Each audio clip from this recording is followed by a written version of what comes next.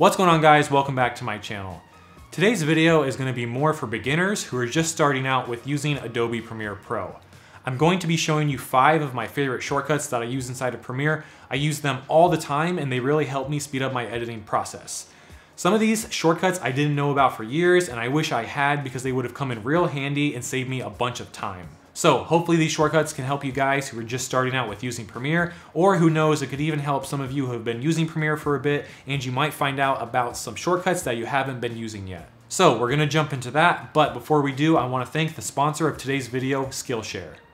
Skillshare is an online community for creative people and those who are curious about learning. With a premium membership, you have access to thousands of classes on topics such as design, photography, and video. It's the perfect place to learn from experts in their field so that you can learn some new skills yourself. A class that I've been loving recently is film director Nguyen Nguyen's class called Indie Filmmaking, Get the Blockbuster Look on a DIY Budget. He has his own indie film production company, and in this class he talks about how he creates his awesome sci-fi films on a budget. This class is great for people interested in creating short films with VFX without having a Hollywood budget. I love Skillshare because you choose when you want to do the learning and it's for people of all skill levels. Right now, if you click the link in the description below, the first 1,000 people get 14 days of a Skillshare premium membership completely for free. And then after that, it's less than $10 a month for you to continue using Skillshare to further your learning. So if you're interested in joining Skillshare, make sure to check out that link below and enjoy your 14 days for free.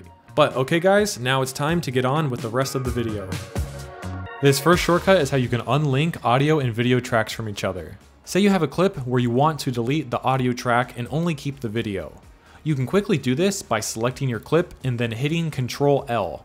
This will unlink the video and audio track and you can now move them freely and delete one without deleting the other. If you want to link these back together, simply select both of them and hit Ctrl-L again, and now they are linked once more. This next one is an easy and quick way how to duplicate a clip. Make sure your clip is selected. Hold down Alt or Option if you're on a Mac, and then click and drag that clip over and this duplicates it. You can also duplicate multiple clips at once if you select all of them and do the same thing. Hold down Alt, click and drag them over. If you only want to duplicate just the video or audio track from a clip, make sure the clip is not selected, hold down Alt, then click and drag whichever track you want to duplicate individually. And this is the quickest way to duplicate clips. This one is the Ripple Delete shortcut and it helps you quickly clean up your timeline. You know when you're editing and you're doing your thing and you start seeing all these spaces and gaps in your timeline? You don't want to have to click and drag all these clips over to get rid of those gaps because it just takes too long. An easy way to get rid of all of these empty spaces is to just right click in those areas and select Ripple Delete. This is an easy and fast way to clean up your timeline. The next shortcut is using the slip tool. The slip tool can be very useful in certain situations. Say you have a clip that you already edited and it's in between 2 other clips. But after watching your edit back, you want this middle clip to start a little earlier. Instead of moving your clip up and then extending it out and finding that exact spot you want it to be, you can just leave that clip where it is and push Y on the keyboard. Now you can click and drag inside of the clip that you want to edit, and you're able to adjust the timing of your clip without changing the length of it. This last shortcut is probably the one I use the most. While editing, it's common to constantly be changing your mind with what you just did.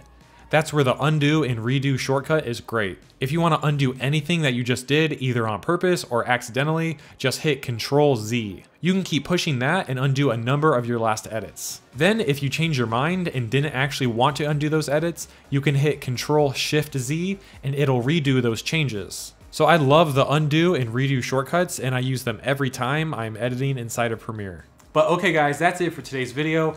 If you want to learn even more keyboard shortcuts, you can go up to Edit and come down to Keyboard Shortcuts. And on here, you can see the default layout for all the shortcuts. You can customize them and even create your own. But all right, thank you so much for watching. I hope you enjoyed the video and I'll see you in the next one.